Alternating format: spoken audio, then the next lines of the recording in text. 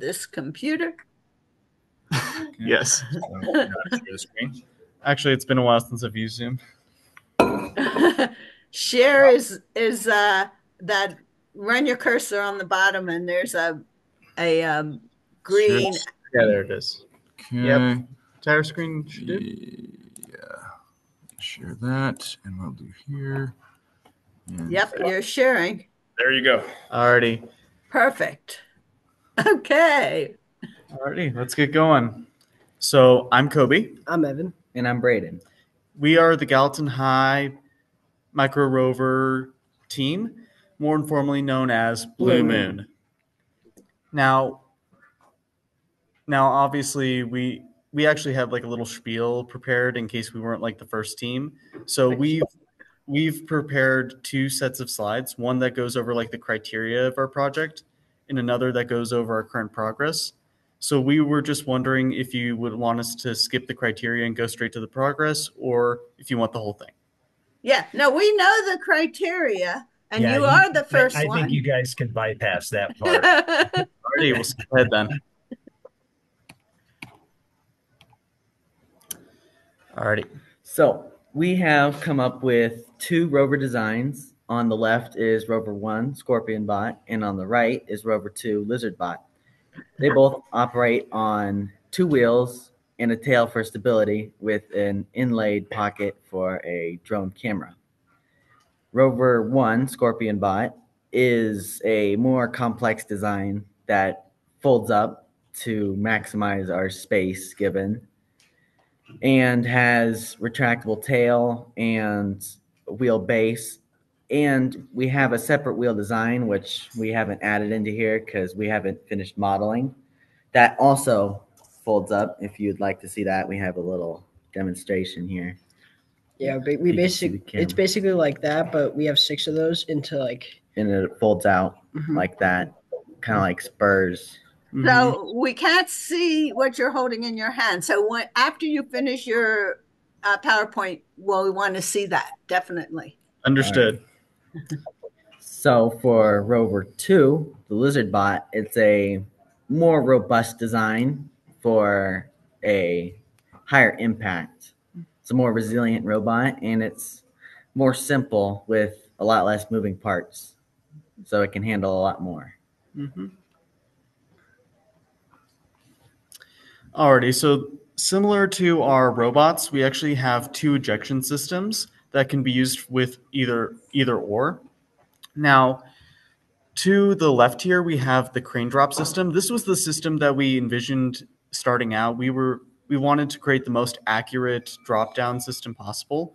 So what we've been working on is basically a system of complex expanding supports that are based in like the top roof of our container.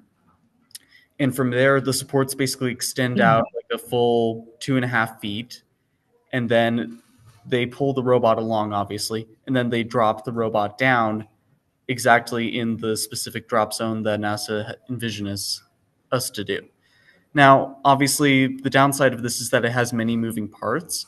So we also decided to create the piston ejection system to our right, which is basically a simple backup. Now, the piston injection system uses a single-use canister, not a CO2 canister, like an actual canister of air, that has like a control mechanism that is controlled by a small Arduino. So we have the canister, and then it releases the oxygen into the two chambers that then propel two pistons forward, launching the robot outside of the container and onto the lunar regolith.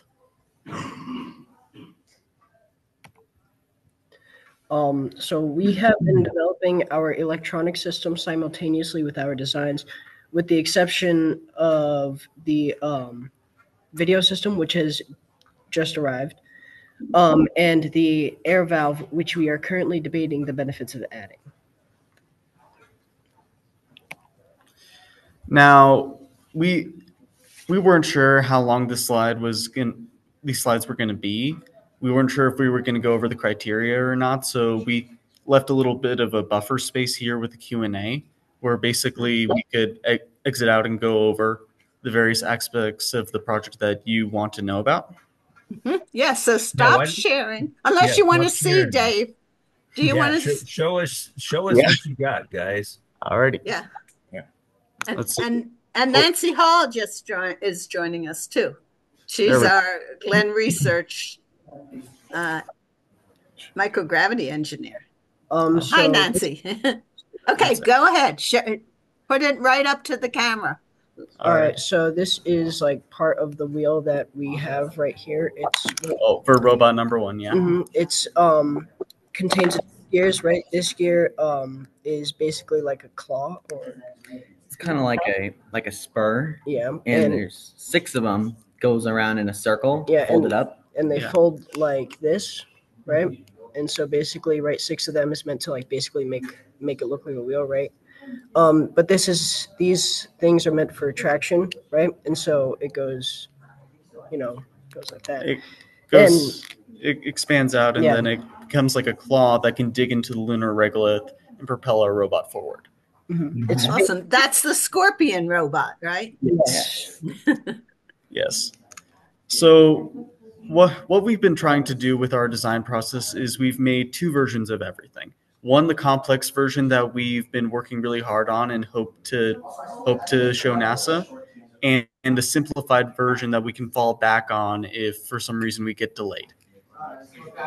Okay. Well, that's thinking ahead. Good. Do you Yep. have anything else to show us there?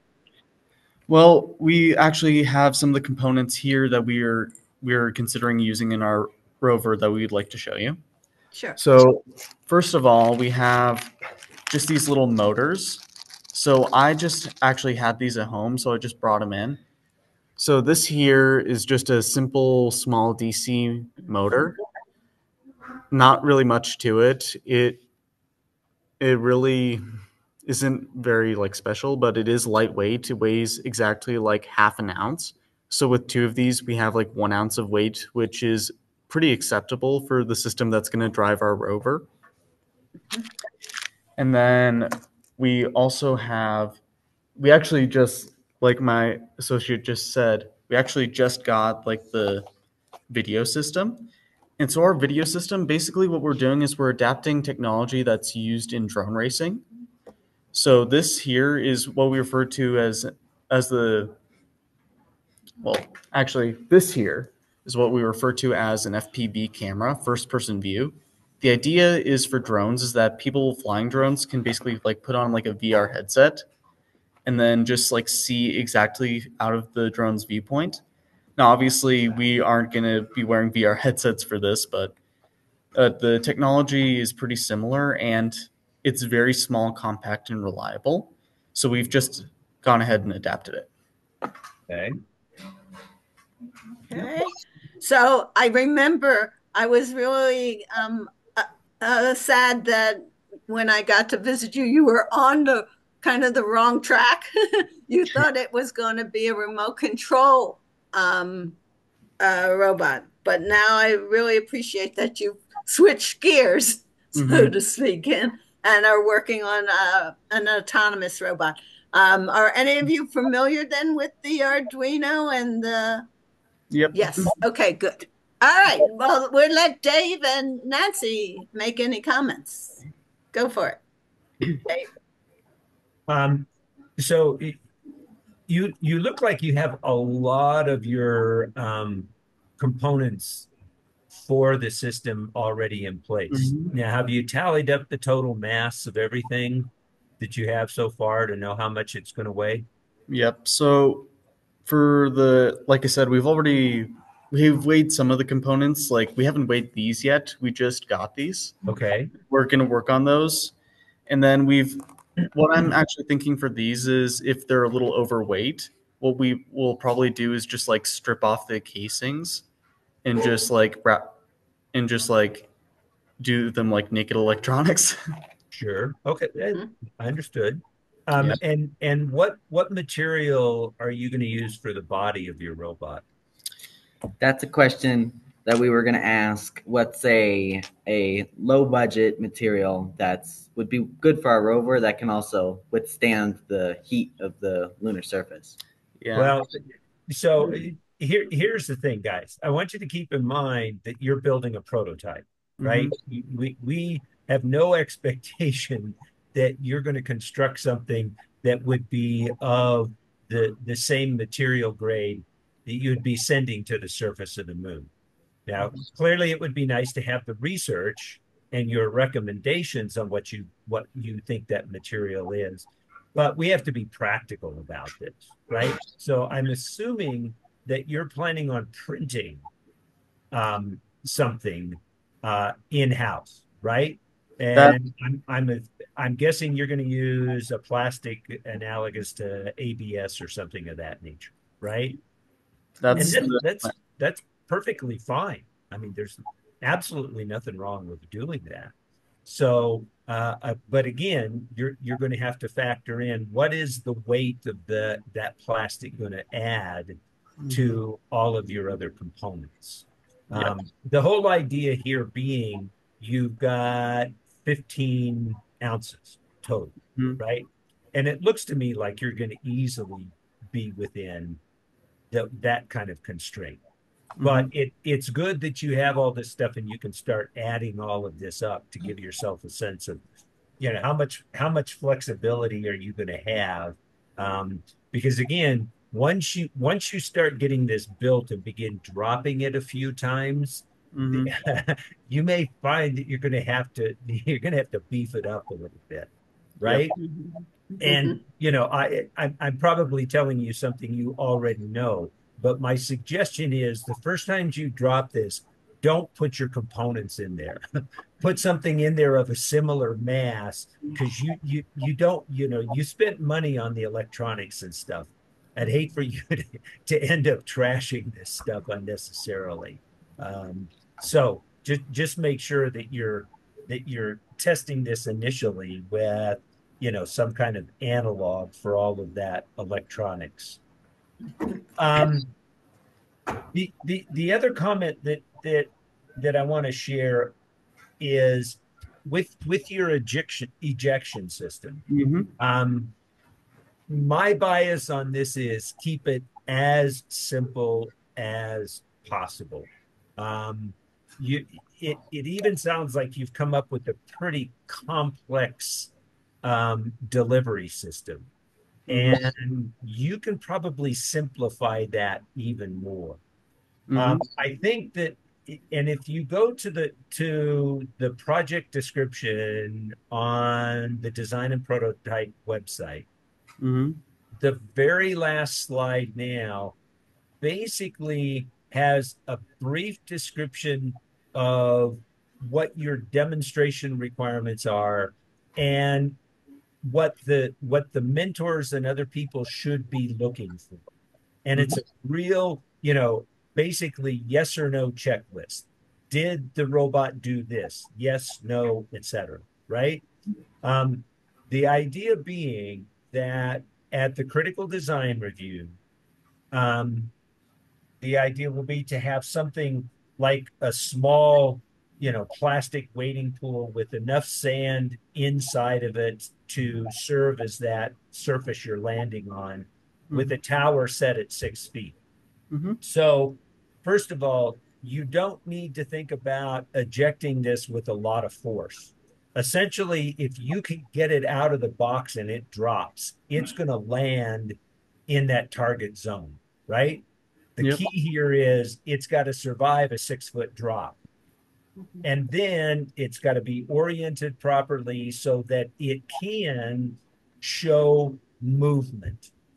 Now, in the original project description, there was a reference to, um, can this drive 100 feet? Well, the reality is the objective of this is much more basic than that. Theoretically, what we would like to have is something that is ejected out of the robot or out of the rocket while it's in the process of landing.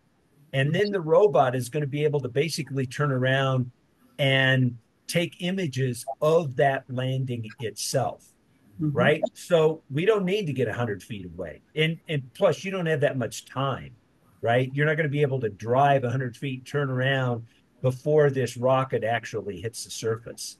So the whole idea is you want to show mobility, you want to show some directionality, and be able to capture an image.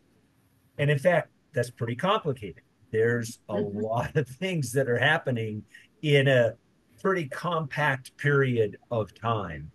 So keep some of this as simple as you can. Something that, picture a box that you've constructed with a door that has a hinge on it and some kind of a latch. What you will be allowed to do is once the box is sitting on the platform, you can kind of flip the latch so that the door can then swing open. Mm-hmm. Now, if the robot is mounted inside that box against a spring and that spring is loaded Mm-hmm. with the door closed, well, obviously, as soon as you release the latch, the spring is going to go and everything's good. The robot's going to come out and drop. Um, that's about as simplistic as you can make it, and you don't need to make it more complicated than that. You're adding more levels of a design challenge with adding in compressed gases and other things.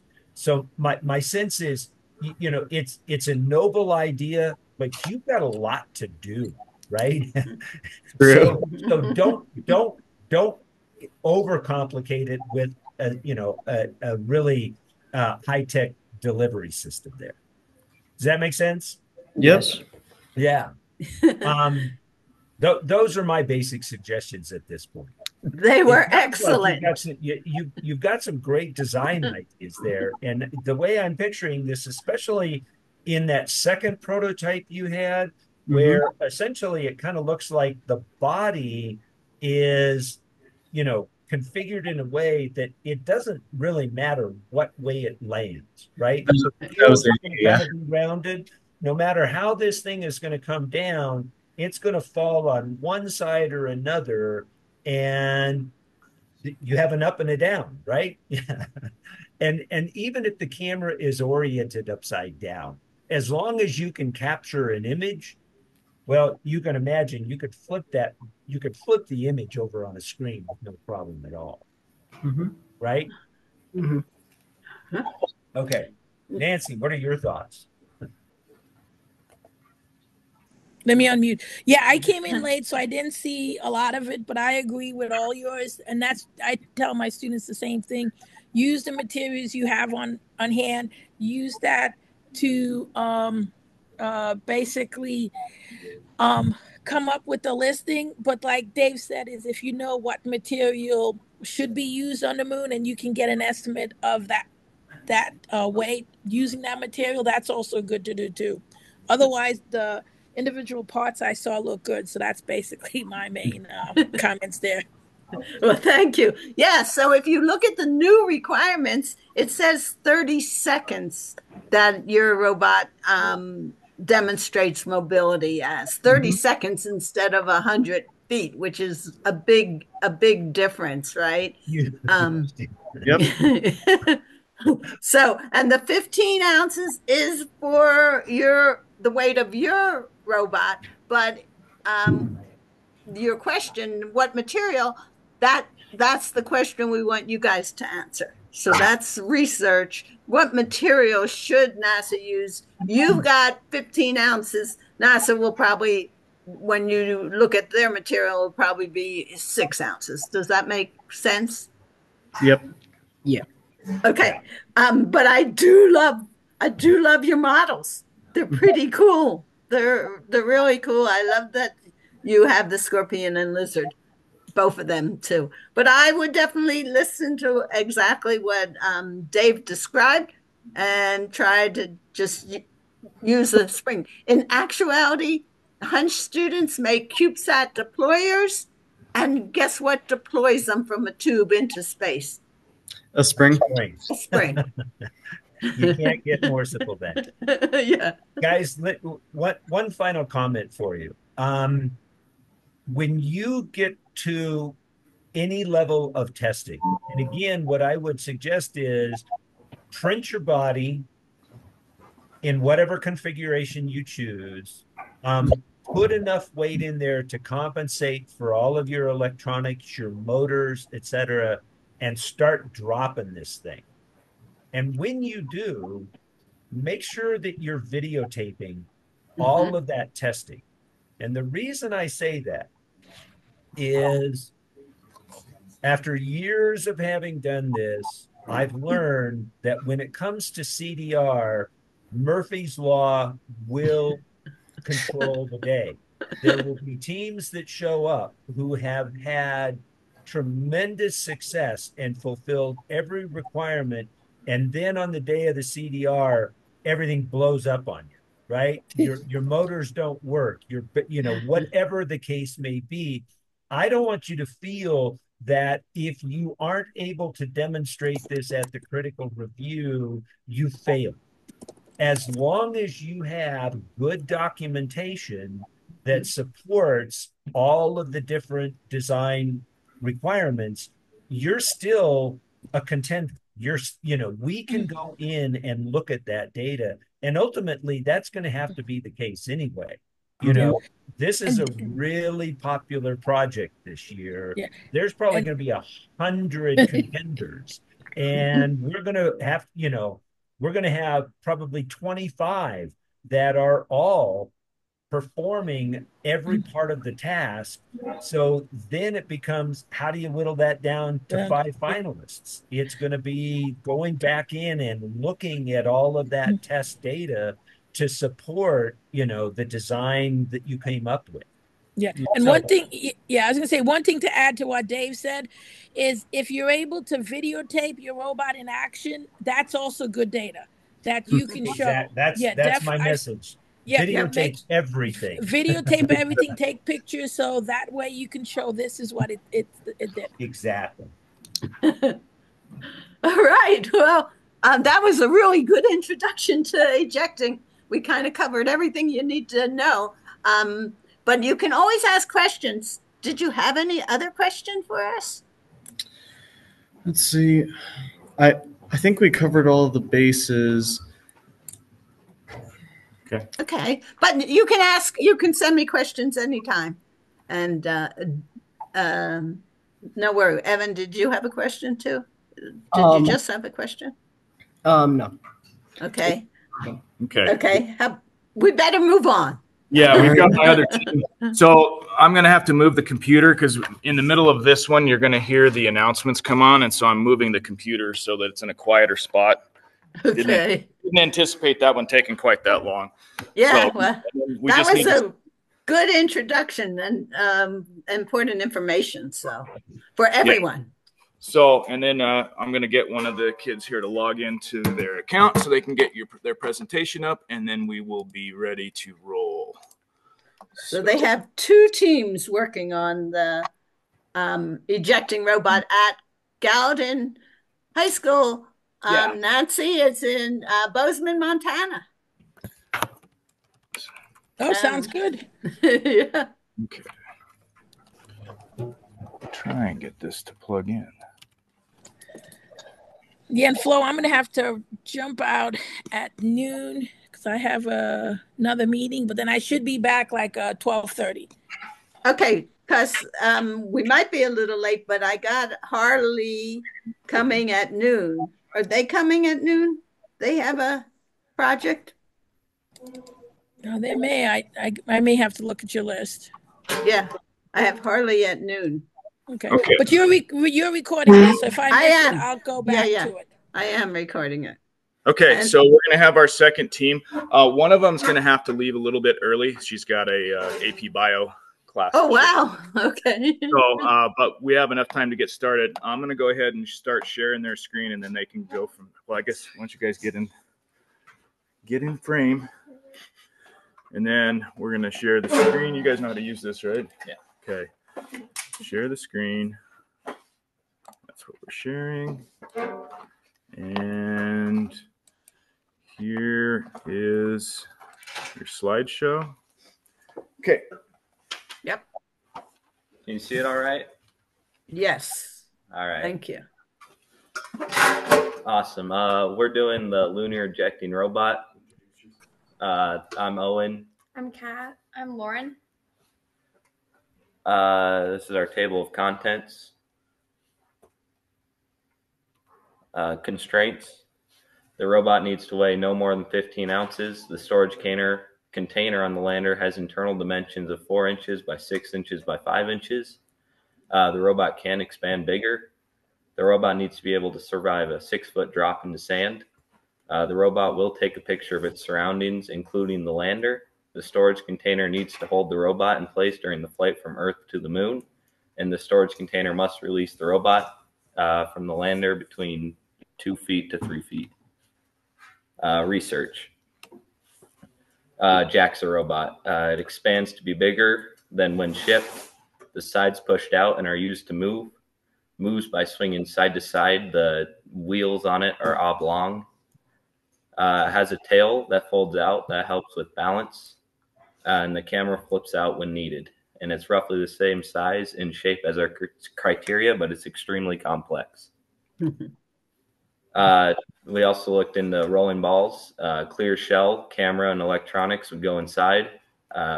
We looked at the Jurassic World gyrosphere, which moves via the contact points, which are the red circles. Hard to replicate on a small scale. Pros can't be flipped upside down. Omnidirectional, simple. Less moving parts equals it's less likely to break. Shells protect components inside. And the cons are can't climb steep slopes, and the regolith may stick to the shell, which would prevent a photo from being taken. Mm-hmm. I looked into cameras. Like the other group, we thought FPV would be the best because it's cheap, small, and light, allows cameras to capture more than one angle. And we also looked into jumping robots, which are incredibly efficient. Both energy and movement. 6 times less gravity means it moves 6 times as far. They're lightweight. Cons could be hard to aim and keep upright. And then this is our prototype. So our general design was 2 motors attached by a servo, which allows turning. The legs connected to the motors. It's simple, lightweight, approximately 3.6 ounces. No camera. But that's without the camera. Yeah, without the camera. It's small, approximately 5.5 inches by 2.5 inches by 1 inch. These were one of our designs for the legs. They connect directly to the motor, and they change connector from the first version. The treads, we were testing different shapes for efficiency and maneuverability. We were testing hook and rib treads. And the testing we've done so far. These are the different wheels we have used. We made a cardboard one with a rubber band on it. That was the first one. It was lightweight, but it wasn't sturdy. And then we made a laser cut one from chipboard. It was lightweight, but the connection broke. So then we strengthened the connection for the second one. It was stronger, but it still doesn't hold the weight as well. And then also it's like too tight for the clearance of the other materials. And then we did a 3D printed one from PLA. It was more sturdy, but the connection needs to be lengthened to allow for clearance, and it could also potentially be heavy. And then those are like our notes from our notebook. And then for prototypes, our first one was just like really simple. It had cardboard and like 2 motors and AA batteries. The pros is just like, it was how we tested out our potential design. However, the motors and batteries were too heavy for the wheels. And then the second one was we used the chipboard wheels and lithium polymer battery. The battery is lighter and the wheels had a stronger connection to the motors. However, it was difficult for the battery and breadboard to fit between the wheels when they were moving. And then our final one was with the plastic wheels. It was stronger and could hold the weight better. However, it was still tight fit and they could be heavy. And then questions we have are: how far from the lander should the picture be taken? How steep should it be able to climb? Should we design the holding and ejecting mechanism, which I believe you got answered. And then also, like, does it need to turn, and like where it needs to turn? So, well, my first question to you is, can you explain how those wheels are going to move the robot? They look almost like legs. Are they making a full rotation or So, So they can't see it right now. oh, So yeah. stop sharing. yeah, go ahead and stop sharing. Let's see what it looks like. Yeah, we actually made a simple prototype. Okay, we'll have to hold on a sec here. There you go. Now you can. So, can you see that all right? Yeah. You bet. Full Very nice. rotation like this. Oh, so like this. So there's times where it could, in theory, be resting on the ground, but then the legs will hit the ground, Okay. lifting it up again, and then it'll kind of jump forward. Yeah. Okay. Cool. That's a pretty interesting design. I like that. That's really neat. So, back to your questions. First of all, does it need to turn? Yes, absolutely. When you stop to think about this, when it first gets ejected, you're not really going to know the orientation in which it lands. And the stated objective is that it turns in enough direction to be able to look at the lander as it's coming down. Now, in reality, that's not a factor, but the expectation is once it lands, it should be able to demonstrate that it can turn essentially in 360 degrees because you just don't know how far one way or the other it's going to have to go. So that will be a factor that you have to build into this. Okay. What were the other questions? I just kind of spaced them out there. I think one was like how far from the lander should it go, and where should like the picture be How taken? far from the lander should Yeah. And again, we have to put this into the context of how we're going to demonstrate this for the CDR. So if you think about it, we're essentially creating about a 3-foot diameter ring that this thing is going to land in. Now, ostensibly, once it comes out of the box, it's going to have some forward motion. How far it actually projects out, well, it can't go more than 3 feet, or it's going to land outside of the target zone, and it's going to land on a hard floor, which is probably not a good thing for it, right? So for these purposes, again, I would design an ejection system that simply verifies that you clear the box and it will land in the target zone. So whether it projects out a foot or 2 feet, that's really not going to be that big of a deal. Now, if we were actually building this to videotape, for instance, a rocket landing, we'd want to have some clearance, right? But that's beyond the scope of what you need to concern yourself with. Okay. So, go I ahead. think I was wondering because in the slides at the beginning, it said it had to go like a certain distance away before it took the picture. Like it had to be ejected and then like drive a certain distance away and then turn around and take a picture. So we were just Yeah, wondering and we've kind of amended that. okay. Because again, there's a practical side to this. Yeah. Yeah. We can't create an enormous area for this thing to travel in. So Yeah. I was gonna say like land and turn around. correct. Okay. Yeah. That's what I've been telling my students is just the key thing is to take a picture of the rover and the surroundings. How you do it is okay, but I don't think we're specifying it has to occur while it's being ejected or where. So we're letting that out because Yeah. Exactly. There are enough design challenges in this system, surviving a 6-foot drop, getting itself oriented, even being able to show mobility for 30 seconds, and take a picture and transmit it. That is a lot to accomplish. So again, as I was telling your other team, probably the best thing you could do is somebody most likely has access to one of those little plastic kitty waiting pools, right? They're usually about 36 inches in diameter. And you can put enough sand in that, probably, a typical bag of sand at a hardware store is about, not even a third of a yard. One bag would probably be enough. Two would absolutely do it to give yourself, you know, 2 to 3 inches of depth on this thing. But then that's your target zone, right? Just build this thing to come out of, off a 6 foot platform and land in that target zone. And then within that radius of 3 feet, you're kind of driving around.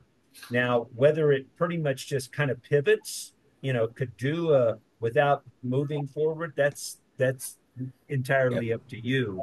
All right. But yeah, that's the Yeah. So, Flo, I'm gonna need to jump out because, like I said, I got a 12 to 12:30, but I'll be back. Hey, thank you.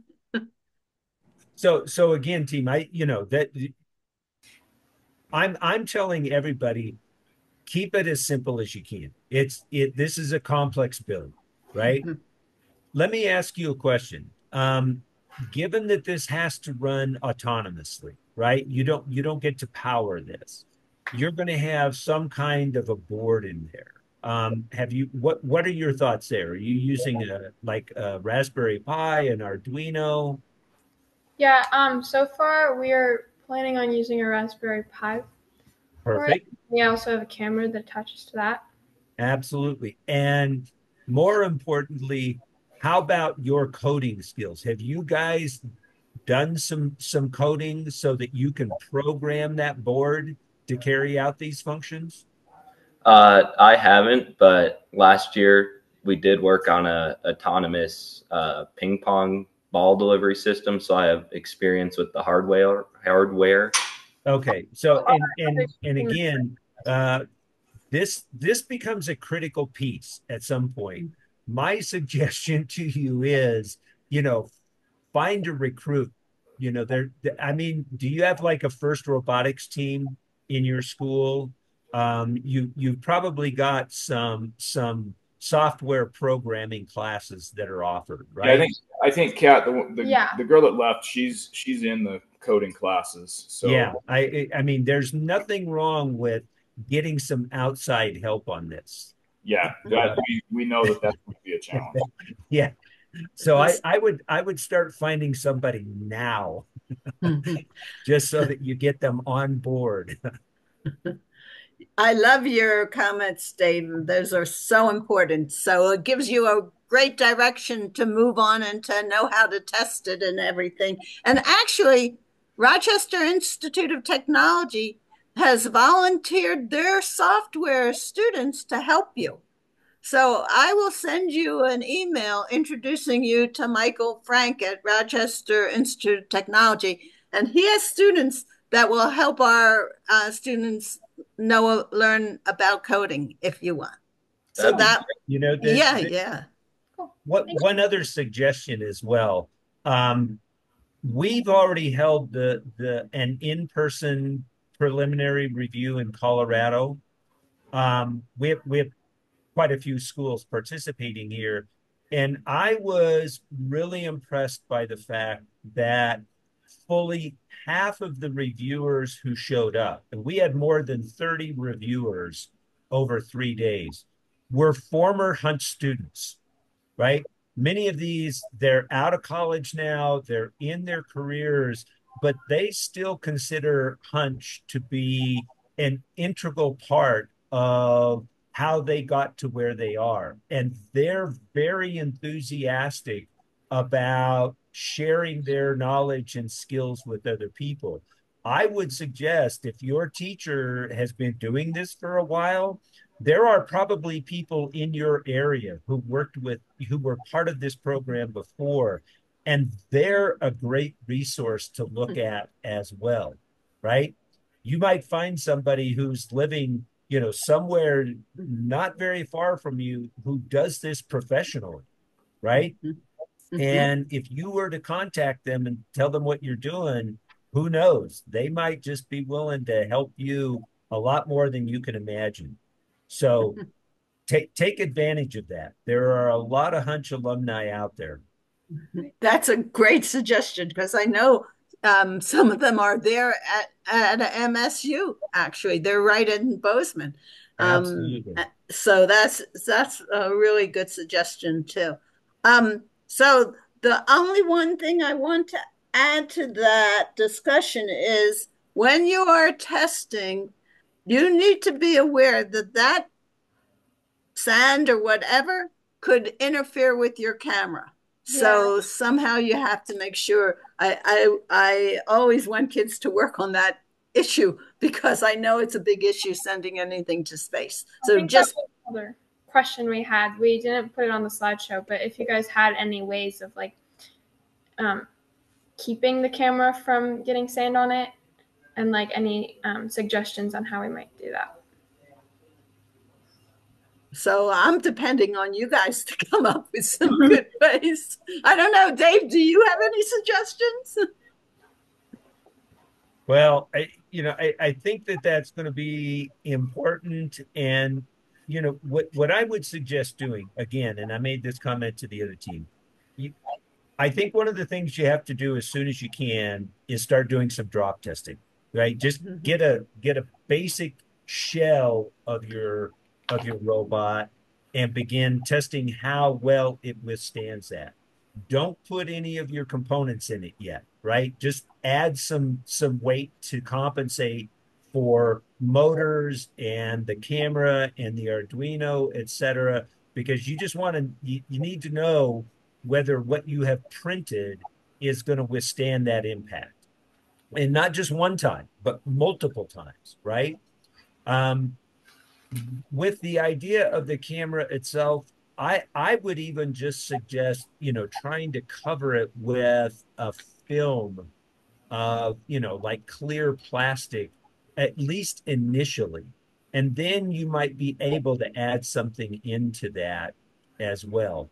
Part of it is you still got to have, good clarity there. But the reality is a small piece of Lexan or something like that that just kind of serves as a protective window is probably a smart thing to do. Okay, thank you. Yeah. And it's smart not to put your camera in when you're initial testing, like Dave said, because that's expensive and we don't want to ruin it. Exactly. Awesome. All right. You can always ask me questions. If I don't know the answer, I could ask Dave or Glenn on that. So thank you so much. Everyone at Gallatin High School, you're doing a great job. We really appreciate it. So happy Halloween too, by the way. Awesome. All right. So we're going to move to the other school in Montana, to Billings Career Center. And they're right here where I live in Billings. Thank you for your patience. We're running a little bit late here, but I hope you've been listening because Dave's been giving some really important advice on this ejecting robot. We have. Okay, good. Introduce yourselves and then show us what you have. Okay. My name is Jacob Barone. I'm Tavin Hurd. I'm Dylan King. So we're at Billings Career Center doing the lunar ejecting robot. And at the start of our project, we thought we were going to do kind of a standard wheel design. Specifically, we're going to do a water wheel design. So we see on our top right there, we have the kind of water wheel. Those flaps are how sand wheels today are made. Well, that's the design. So if you have like a dune buggy, it's going to have a wheel like that. We thought we were going to do that because it's pretty easy to make one unflippable, kind of like the picture on the bottom. We make really big wheels that allow the buggy not to be able to flip. And also, they work great on Earth. Then after a brief consultation with our team, we split up into the individual brainstorming. Next slide. In that brainstorming, we made over 130 different ideas in Google Docs. One of those ideas was to make a helical wheel. When we came together in our group, we came up with a list of ideas that we kind of all agreed on. the biggest one was the auger wheel, the helical wheel, the screw wheel, or whatever you want to call it. Next slide now. So a standard wheel, when it gets into the finer dust, like either on Earth or on the moon, it just kind of spins because the sand doesn't have, it's really loose, so it doesn't have much of a wheel to push off of. So within the screw wheel, the helical wheel, the auger kind of compacts that sand and allows it to propel itself forward. Auger wheels are also omnidirectional. So with two of them, depending on which way you spin these, it can move side to side or forward and back. Extremely easy. It's also very simple. So without like 4 wheels, if you want to do 4 wheels, there's a lot of moving parts there. We only have 2 wheels, 2 motors, and a battery. It's very simple. It's pretty hard to break one of these. Is that video playing? It's supposed to play automatically. It has some issues. You go up on that one on the bottom. It's a video. Yeah, it's playing.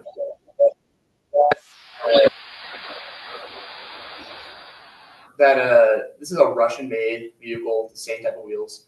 It can go through sand, mud, snow with ease. It was very, very good in sand. There's actually a mining company who uses these wheels for just very fine sand and mud. It just helps us. One main reason why we went with these wheels. You can go to the next slide now. Okay. Yeah, so the auger wheels, they're just very good for what we want to do.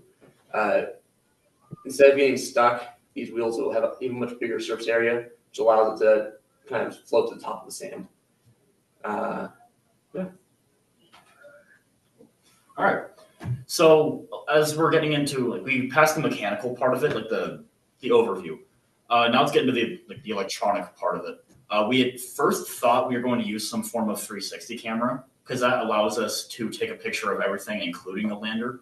But those things are bulky, they're incredibly expensive, and they use a lot of memory, which means we'd have to use a lot more boards, a lot more components, which would increase weight, and we want to keep that as low as possible and as simple as possible. To combat this, we're thinking of putting the camera, a smaller camera, on the top of the robot on some form of rotating platform, whether it be a planetary gear, standard gear, or whatever, in order to just rotate the camera as we need. That also means we don't really have to turn the robot around. We have to turn the camera so that we can take a picture of the lander, which cuts down multiple motors, a lot of coding, and a lot of different components and possibly weight, depending on how we design it. As far as boards will go, we'll most likely be using the Arduino Uno Wi-Fi Rev 4. It has a built-in ESP32S3 chip, which allows us to connect to it via Wi-Fi and Bluetooth, which means it'll be able to easily send it to one of our phones or one of our computers here at the Career Center. It has a pretty decent memory thanks to the 2 processors on there.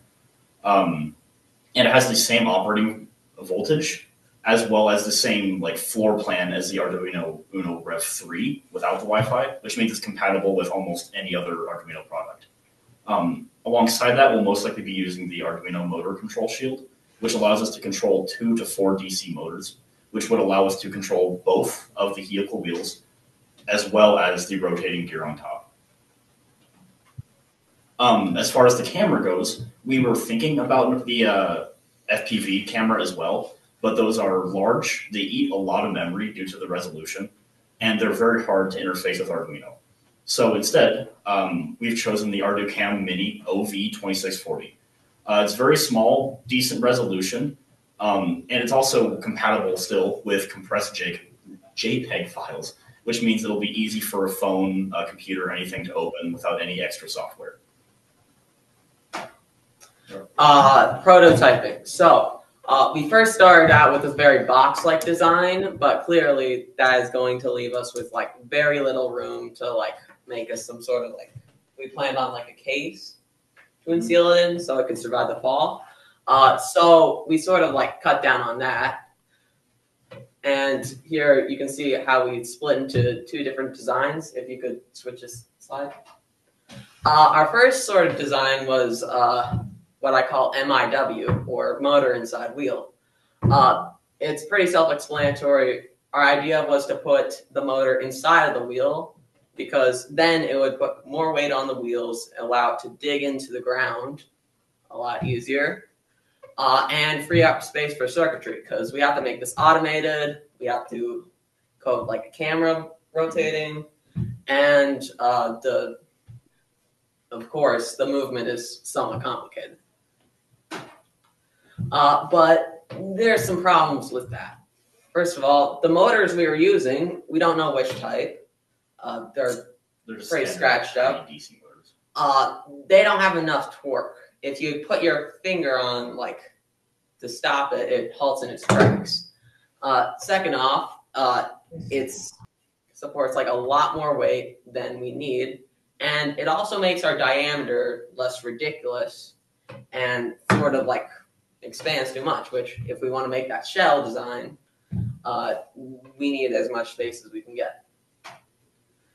So to combat this, we came up with this in motors inside the body design. It works with like a drive belt design. We planned on like some sort of chain, but here we are using rubber bands for that.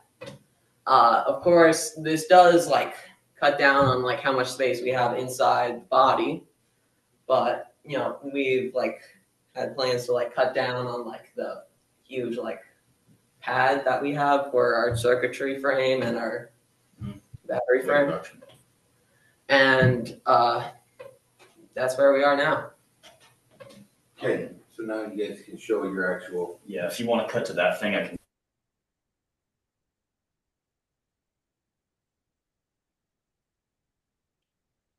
So I don't know if we lost you. Could stop sharing. Dave, did you lose them? I see that they're still online with they switched sound at the Billings Career Center, but I think they tried to switch something there. Yeah, they did. They tried to switch from here they come again. They There we go. I accidentally closed them out, I think. But we're back in. You guys had right up to the PowerPoint. Now I'll let them show their actual prototype. Yeah. Perfect. Thank you, Mr. Anderson. We tried to do quick recovery there. Yep. No, look, they can hear you up here. But and we can see the prototype. So, dinky little prototype has a grossly oversized power plant. It's just six double A's put together, and two way oversized motors. We were using parts that we had left over from previous HUNCH projects. So what you see here is not the components that we'll be using in the final product. Everything is still on order or ready to be ordered. Mm-hmm. Okay. This is just a proof concept. Here on the bottom is our helical wheel design that we were speaking of. It doesn't function very well on like flat, solid tops. It just kind of spins because it has nothing to eat into. On sand, though, it does very well because it can bite into it. I can actually power it, and it works. Right now, we are just using rubber bands as the belt because it's what we had on hand. But we do intend to move to a more belt or chain-like design in the future. Here are like smaller models or different models of those wheels that are on there, just so you can see them. There we go. Hey, just so you can actually like see them off the body. I think that's pretty much everything. Yeah, I'd like to take this back up with you in case they want to show you there, and I'll switch back over to the main camera. Yep. Interesting wheel design from the Russian trucks that work in sand.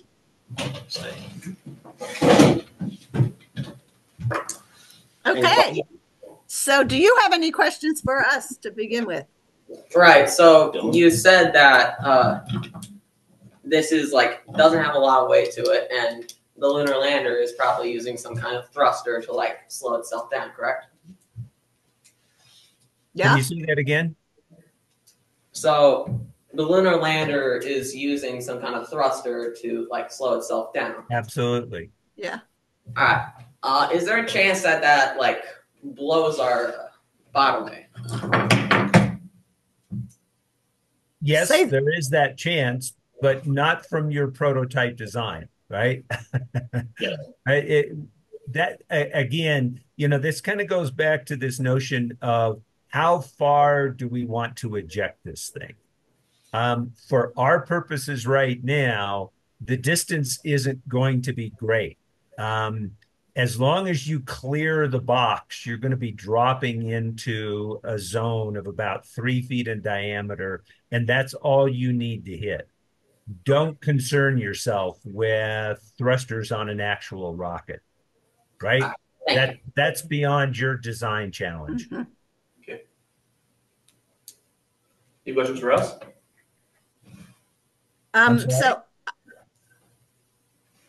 So I do have a question for Dave, actually. Dave, if their camera rotates the 360 degrees, should they still make sure that their robot rotates? Well, yeah, I personally think having a camera that can swivel is a great idea, right? For a number of reasons. If you think about it, we can't predict what the terrain is going to be like. And even, if you land on something or, part of your mechanism of driving this either gets damaged or you get hung up on a rock, the fact that you can still turn that camera and point it at whatever you want to is a smart idea. Mm-hmm. Now, that being said, there is a design requirement that this thing be able to drive itself, right? So, you still have to have that as a part of your design. So besides moving 30 seconds, you still need to have it turn. You can. If you spin them opposite ways or the same way, it can move side to side or up unidirectionally. Also turn, kind of like tank. So it can turn whatever way it wants to be. Also, yeah, and in reality, if you stop to think about it, if you locked up one of those two screws and turned the other one, it's gonna pivot, right? I mean, unless you just don't have enough traction and it's just sitting there spinning dirt. But when you think about it, a lot of treaded vehicles like tractors and tanks use that kind of mechanism. Depending upon how sharp a turn they want to do, they can lock up one side of this and just drive it with the other, and they'll pivot basically on a 90-degree turn. So yeah, there's a lot of ways for you to accomplish that. But what I'm getting at with the idea of having the camera pivot, you've got redundancy there. And that's a smart thing to do. It really is. Now, you may be able to point the whole robot by driving it to the direction you want. But again, if something happens and you're unable to turn the full robot, but you can still spin the camera, you're accomplishing the primary mission objective. Okay. So I like what you're doing a lot. Mm-hmm. Thank you, sir. Okay, any other questions for us? Did you have one? I think I'm good. Good? Yeah, I think that's it. All right. Thank you. All right. No, thank you so much. Nice presentation, guys. Yep, really nicely done. And I like your engineering books also. So, and I'm interested to see that's a unique design for the wheels. I like that you did research and found something that could go in Sandwell. Okay. All right. Well, thank you so much. And happy Halloween to you. I hope it's a little warmer tonight. The sun is out, so it should be a good evening. But we're going to move on, and you can stay with us. We're going to move on to New York and Harley We got. We're staying. I got a history test to do. So. Okay, but I'm going to record it, so I'll make sure you get the link. Oh, right, that was our second question. Where can we find these videos? I'll give you the link, but it's on the NASA HUNCH, NASAHunch.com. You scroll down to the YouTube link and then look on playlist. It will say 2024 PDR. All right, thank you. Okay. Thank you. Okay. Thank you so much. Have a good Halloween. You too. Okay, bye-bye. Thank you for your patience. Of course. Thanks. All right, Harley, you are up. Good morning. Hi, I'm Fritz Cass. Nice to meet you. We take Halloween very seriously at Harley. I warned you, some people are going to be in costume, and there you have it. We have two presentations. I'm gonna get the first one up, and I will share my screen, and then I can No, we're first. And then I will share these with you later. Oh, I guess. Okay, so Harley is in Rochester, New York. It is. Yes. Do you know Rochester? I visited it. I visited all your students when you were gone. So. Right. Hang on. Share screen. Here we. And Nancy is not with us right now, but she said she had a meeting and she'll join as soon as her meeting is off if we're still talking. Doesn't matter. Is that going to be a problem? Because it has to update. Oh, Nope. We haven't. Yeah, we just fixed our slide a little bit and it hasn't updated yet. It won't update. It won't update. Well, yeah, there might be there are a couple of late ads that you might get in when I forward it. All right, sharing. There we go. All right, and guys, you can just tell me when to forward. All right, we're going to start with Danny, Andrew, and Brody. You guys raise your hands, say hi. Hello. Hi. All right. Okay, we see your screen perfectly. Okay. Should we just start talking? Yep. Yes. Start talking. Yep. Our idea was to use a rover type design that moves with 3 wheels. The materials we'll use include aluminum and specialized carbon fiber that will be able to survive on the moon, deal with radiation, and survive the trip to the moon. It will be powered using batteries, maybe a little rather, due to the fact that we won't have to worry about it like having to have it charged or whatever. So yeah. LiPo batteries might explode though, so we might have to find an alternative to that. So there's also weight problems. We have to keep it pretty light. That might be an issue, but that's why we'll be using stuff like aluminum and carbon fiber, so it'll stay light and try and keep the design smaller. Yeah. Also, keep it. Next. So we've all played with some remote control. You didn't go next. Yeah, that's the next slide. This is next. Yeah, we see our design slide now. You're good. So we've all played with the remote control cars as children, and our design is pretty similar because it's good to keep it simple. Like you have less errors when it's simple. But we've had several ideas that we're still deciding between. Yeah.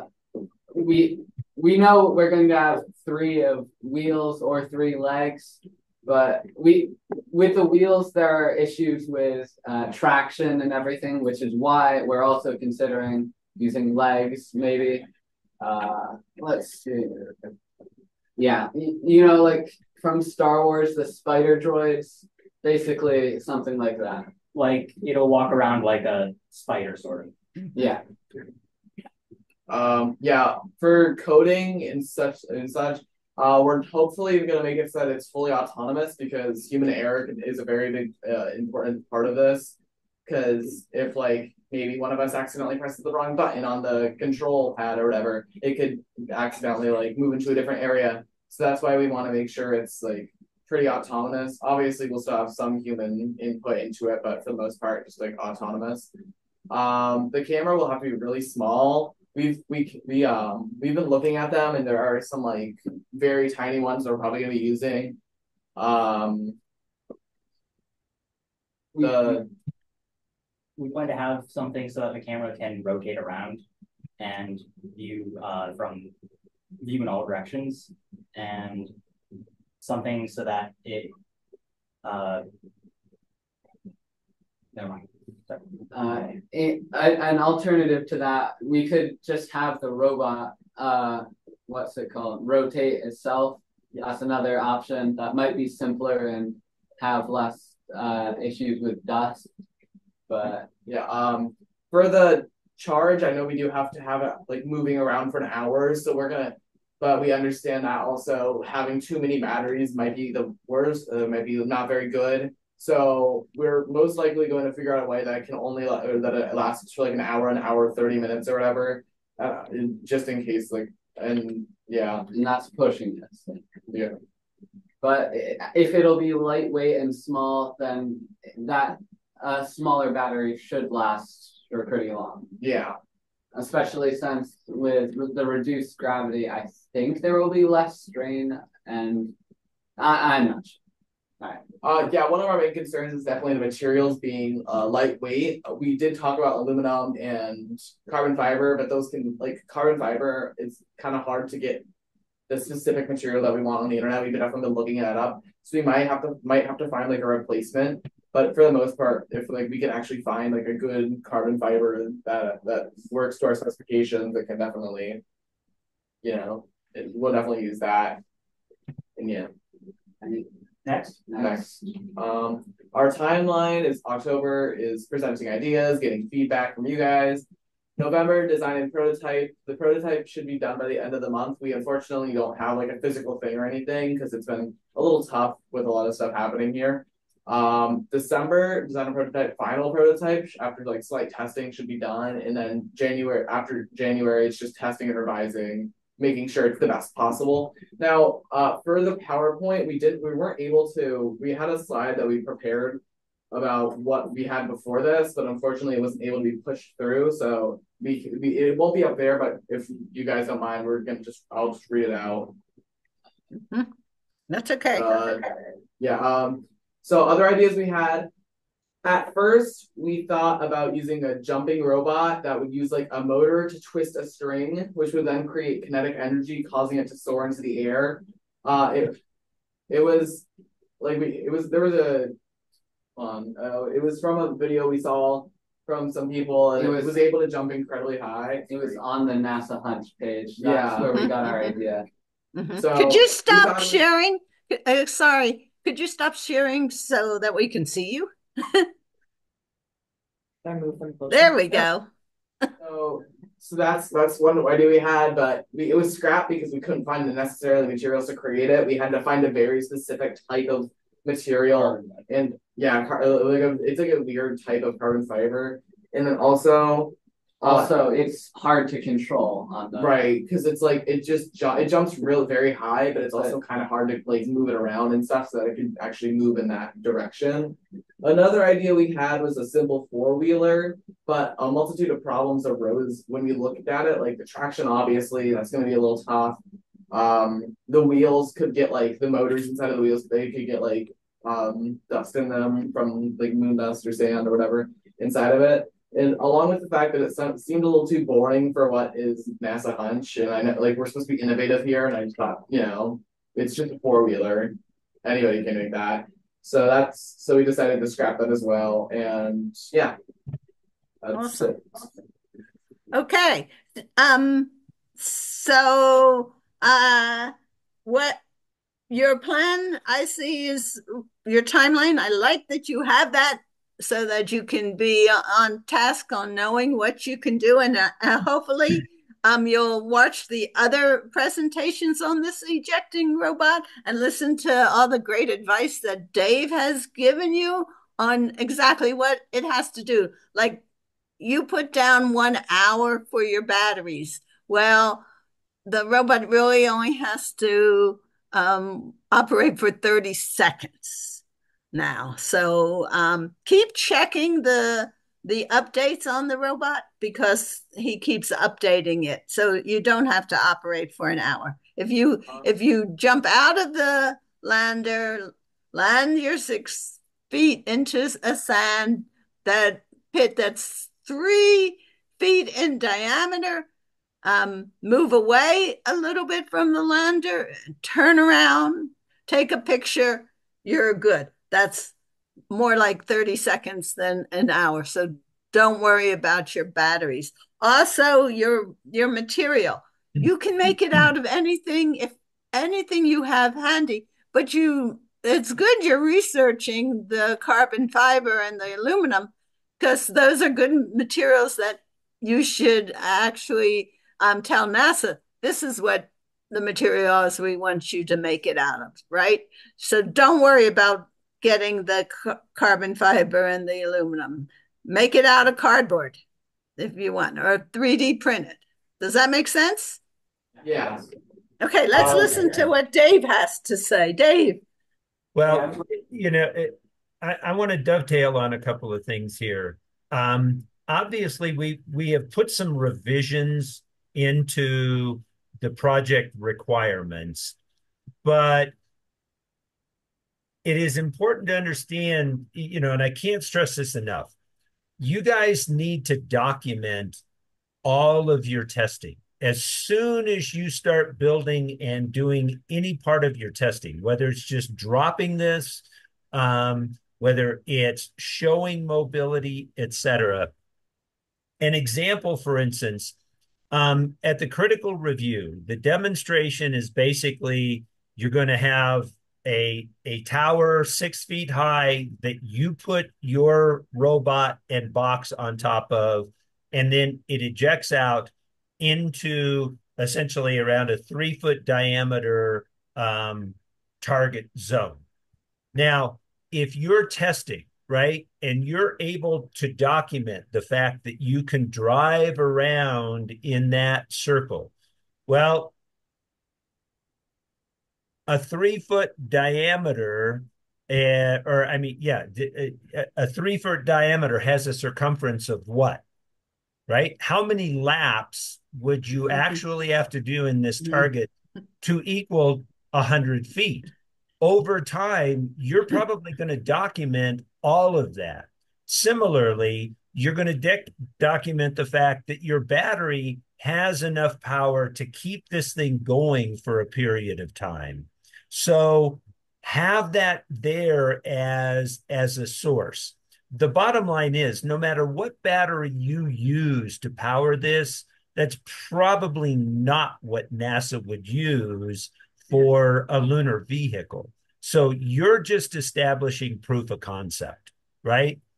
Stick with those requirements. And again, do the research that says this is what we'd like to build it out of eventually. But your task is formidable enough. You've got a pretty good group there. Is anybody in your group skilled or have any experience in doing the programming for this robot? No, not really. No, we don't have anybody who knows anything about it.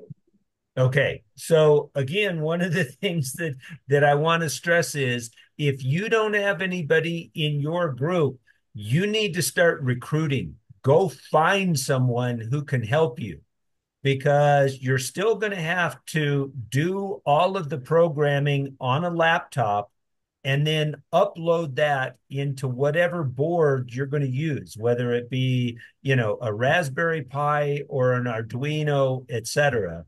And that's something you should probably start looking into now, because you need to make the people aware of all of the things they have to be able to do to make this robot function autonomously. And they're right at Rochester, New York. So they have you got a lot of resources. Yeah, I will send you the letter that Michael Frank sent asking our hunch schools to contact them to as a resource for learning the Arduino and the computer programming. Yeah, so I they're in a would just say, perfect guys, fit. the sooner the better. Get somebody on board. You're probably going to find someone who's going to go, this is really cool. I want to help. Yeah. But a desire to help is not the same as finding the time, right? We have to understand that you might be working with some undergraduate or grad student or somebody on the faculty. They're doing a lot of things, right? So don't wait. I'm encouraging you to get out there and find somebody as soon as possible that can help you with that vital part of this project. You can build an awesome robot, but if it's not programmed, you're kind of dead in the water. You know what I mean? And it's a wonderful skill to learn. So I'm glad that you are interested in doing this project and will learn how to program. It's really a lot of fun too. Absolutely. So are all, I see that there's 6 students there. Is Yes, there we 2? we have 2 teams, and I'm ready for ready to fire up the second one here. Okay, good. Far right. Very good. Yes. Yeah. Okay. Let me, ta-da, yay. And, are there graphics in this thing? Yeah. Oh my gosh, they're graphics. You guys are so advanced. All right, here we go. This is group 2. You can see the screen okay? Yes. All right, good. Here we go. Okay. So our concept with this robot was, if you have a small amount of track and a lot of belly with no tread on it, you're going to slip out and you'll get stuck on a rock that pokes up a little. So the idea was to essentially make the entire robot tread. And this would also allow it to work when flipped over, because a tread wraps around the entire robot, so it doesn't matter if your front's up, your back's up, and it'll go to one of the tracks. So here, can you click it? Just advance all these times. So we wanted to make sure that it could autonomously drive so that a human wouldn't have to manually control it. But systems can fail, and the number one priority is making sure that we can get the snapshot. So we have autonomous driving, but can you click again? We're also, and one more time, sorry, we also have 2 different radio signals for redundancy. In case anything is to fail, we can make sure that we are able to position the robot and take the picture. And so we use a single board computer operating a microcontroller to control our motors. The single board computer uses a Linux-based operating system, whereas the microcontroller runs a system called Circuit Python. And we have programming experience here with working with major open source projects, IT work, as well as other robotics teams. And the reason is this gives us redundancy, because the microcontroller can control the motors, and the single board computer can also control parts. So we have individual components in case one of them fails, the other one can take over. Advance, please. Everything here is 3D printed with few moving parts to ensure durability and less room for error. In addition, we can also reprint the parts in case anything fails. And that's what 3D printing's magic is that it allows you to precisely recreate that part in case anything has a problem. And the 2 different parts of the robot's brain the microcontroller, which controls the motor and some radio signals, whereas the single board computer, a Raspberry Pi, it controls the cameras and other radio signals, because it's a little bit more powerful. So they can talk to each other and they can tell each other what's going on with the motors, the radio, the camera, everything. So it can know what's happening and adapt. One of our challenges with this is that there's dust on the moon, and we need to make sure that dust doesn't penetrate into parts that could be compromised by it.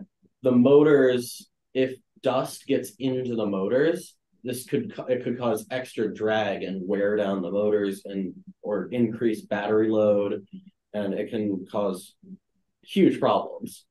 So the treads are going to be almost entirely sealed. We'll have them driven from the inside, but we're going to have bristles. We might have bristles to make sure that dust stays out while still allowing gears to spin.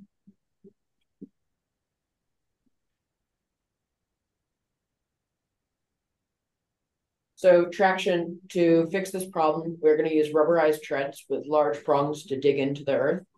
The treads will go over most of the entire robot, and there will be a small slit down the middle of these treads to allow for a camera and potentially a pop-up camera that could be able to spin around to take any picture. Thus, it would provide enough traction and we'd have a good spot to look out of. So another one of our big problems was navigation. And this is what we struggle with because on a typical robot, you can use a compass to see where there's north, where south, and where you came from. However, because we're on the moon, we don't have a compass, and so we cannot use it.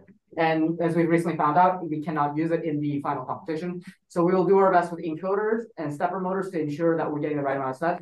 And we've thrown out the idea of light vision here and there of seeing if stuff is aligned. We're probably not going to do that. However, that's still an option, and we're still investigating what our best option would be to correctly position our robot and make sure it goes the right way, while also allowing it to see where the home base is. Advance, please. So these were the ideas. The sketch on the far left is representing how the gear will drive the tread. The idea is that the tread covers up the opening on the robot. And in addition, underneath the tread, there'll be felt to reduce the drag that the treads will have on the robot, while in addition also providing a barrier, because it only has to go. I didn't touch anything. Okay, sorry, go ahead. All right, here we go. Because it only has to go 100 feet. This will hold out the dust for 100 feet. And we have the motor on a smaller gear, so we have more torque and less speed.